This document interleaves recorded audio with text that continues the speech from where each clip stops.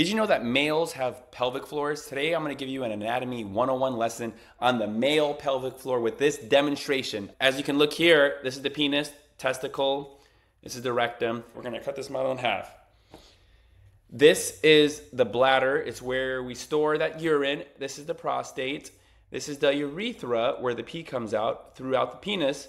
This is the rectum. This is the pubic bone. And these are pelvic floor muscles. Very important. Very important.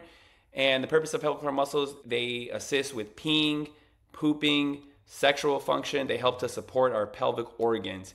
And a lot of times, if there's some kind of an issue, if you're constipated, the pelvic floor muscles can be more tight. If you had a prostate removed, that can affect the pelvic floor muscles. They become weaker as well. And that's something that you work on with physical therapy.